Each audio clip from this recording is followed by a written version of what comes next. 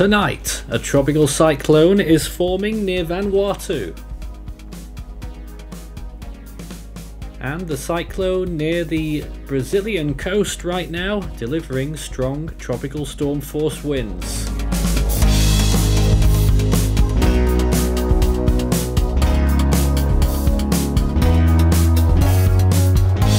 And now the latest around the wide world of tropics.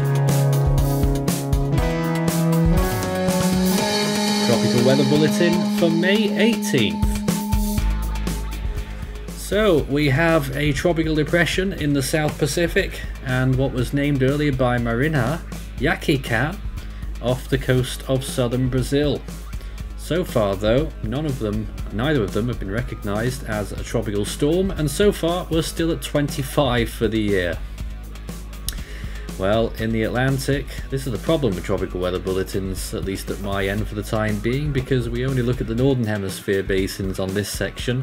14 days until hurricane season, but still nothing brewing, despite what others might say around the media tubes and wires. There is nothing yet occurring. Day 4 of hurricane season in the eastern Pacific, no areas of interest active here either, so a disappointing start, some might say, to the eastern Pacific hurricane season, which to be fair has started early in recent years. In the western Pacific, nothing here either. Not just yet, although some models are latching on to possible development near Taiwan and possibly the Philippines, the western coast, next or late this week into next week.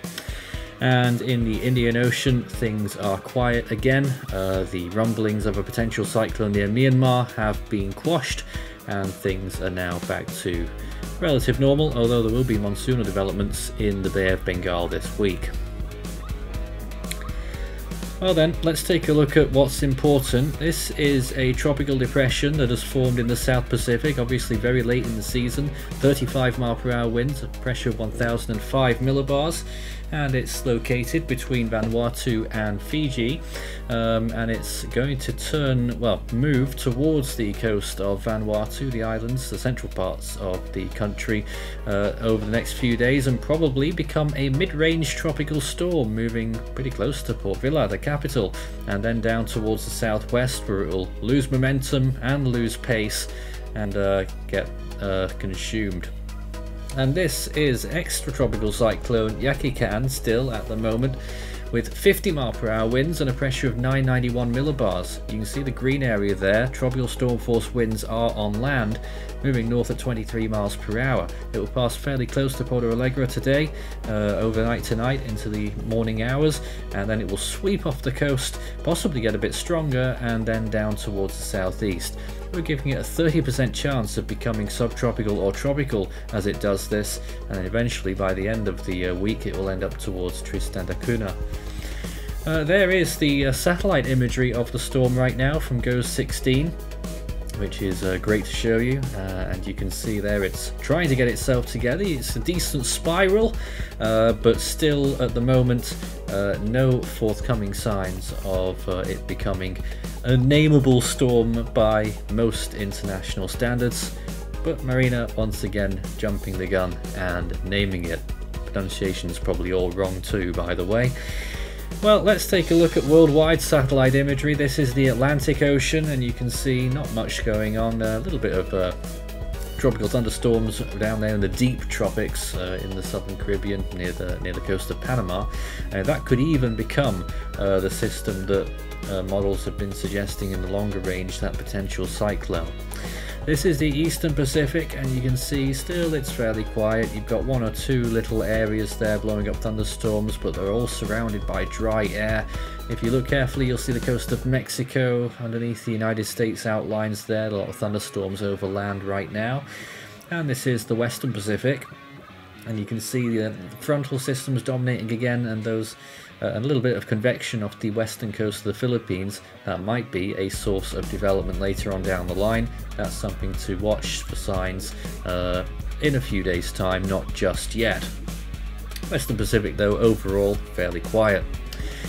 This is the Indian Ocean, and you can see things there quite spinny actually off the southwestern coast of India, but certainly nothing that I can see likely to form. I hope that is the right imagery that we've selected. And this is the South Pacific region. Well, you can see it there, and that quite clearly is the correct imagery because it's showing that new tropical cyclone that we've given tropical depression winds. There were some contaminated tropical storm readings on ASCAT as best we saw, so we've not pushed the button yet on a tropical storm, and we'll wait to see what Fiji says. Sea surface temperatures in the eastern Pacific are bubbling and warming up 30 degrees quite comfortably along the coast of Mexico, as you'd expect. The Atlantic, the eddy there, the loop current, showing quite clearly the sea surface temperatures. Something went wrong with the map there. Okay, that's fantastic. And let's take a look now towards the rest of the world. There is the Atlantic once again, and there's the Indian Ocean. What a glitch in the system that was. 30 degrees Celsius roughly in many parts of the Indian Ocean and the Arabian Sea, off the coast of the Philippines as well, the South China Sea. That's the hotspot at this time of year. Philippine Sea warming up and catching up pretty quickly. Still decent temperatures all the way out towards the Mariana Islands, 28 degrees plus. So sea surface temperature is not a problem. Down where that system is in the South Pacific, just taking a quick look there, around 28 to 30 degrees there as well, so not too bad.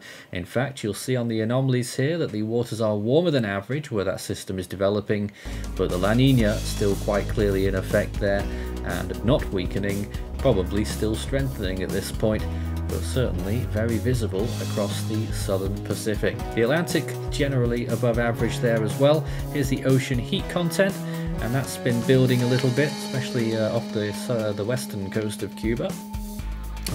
So homegrown development, something to watch out for.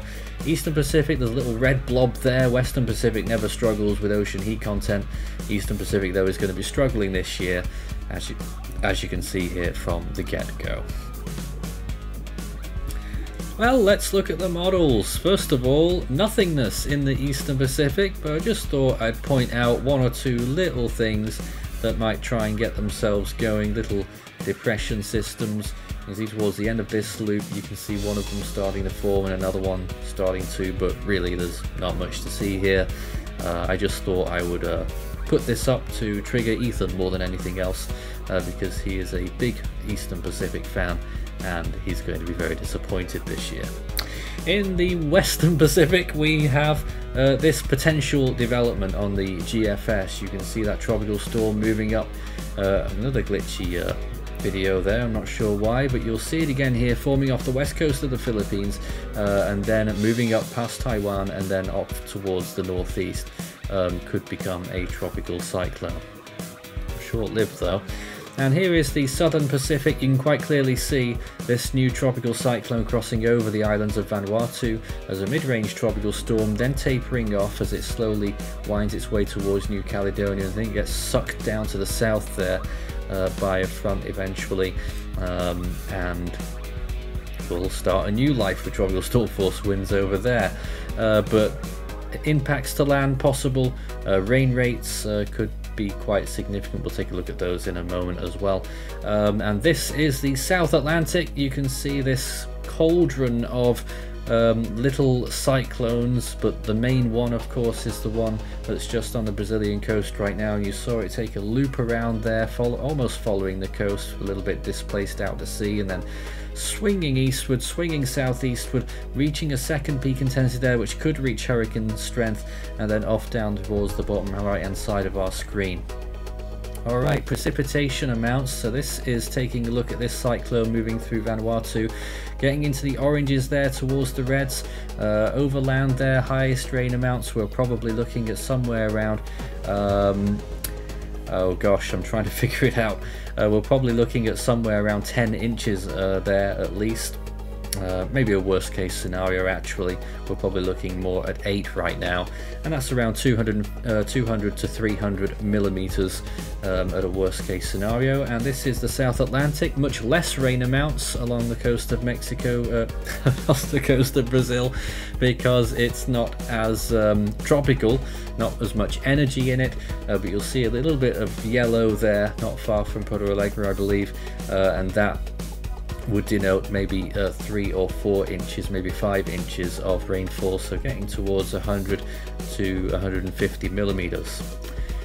Looking into the longer range, the picture gets less clear, but the GFS is still showing signals for the Atlantic, particularly the Western Caribbean, and towards the end of the 10-day period starts bringing up this very large tropical cyclone. There it is, but it makes a big fuss over trying to do it with lots of wind and rain over the Central American region there over the next few days, and then by day 10 it's formed.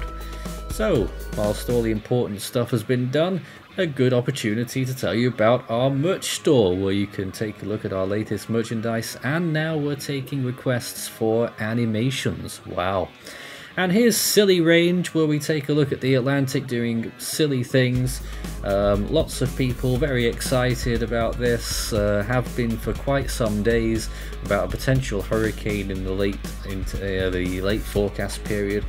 GFS has been prolonging it and putting it back and putting it back and putting it back, and that's probably going to keep going all the way until this system never forms.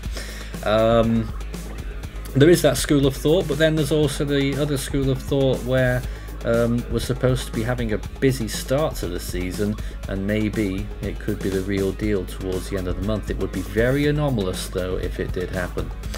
Western Pacific in the long range as well. The GFS decides to form another tropical cyclone. There it is, moving up between China and Taiwan. Very small thing.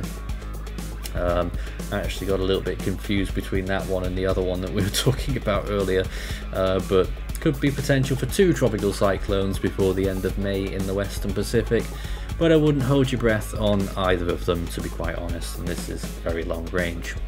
And in the Indian Ocean, the GFS also wants another tropical cyclone, one that forms at fairly high latitude, doesn't give itself much room to develop, and you can see it there swirling around in the Ganges River Delta and over into West Bengal in the very long range.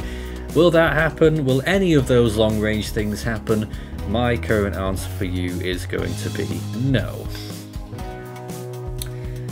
But that won't stop me putting it in the Tropical Weather Bulletin, just for a little bit of light entertainment. Well then, on this day we had 3 tropical cyclones active on May the 18th, 1990. That's 32 years ago now. Marion was a Category 2 and the strongest storm of them in the South China Sea. Ikonjo was about to start weakening near the Seychelles. Another late season storm down there. And Alma was weakening after its, I think, hurricane peak in the Eastern Pacific. Very notable for how early that peak was in the season, down to a tropical depression at this stage. Low latitude as well was Alma out in the Eastern Pacific. So back to this year, what's the naming lists? Well, here they are. The next name in the Atlantic is Alex. In the Eastern Pacific, the first name on the list is Agatha. And in the Central Pacific, we are looking out for Hone. Still. In the Western Pacific, the next name now is Chaba. The North Indian Ocean, we're looking out for Sitrang. Now, earlier on, I put Dominic as the next name in the Australian region, but that has changed to Darian for some reason. So that's the next name on the list there. The Southwest Indian Ocean, let Lama, if it has chance before the season shuts down. And in the South Pacific, the next name might be coming up soon, will be Gina.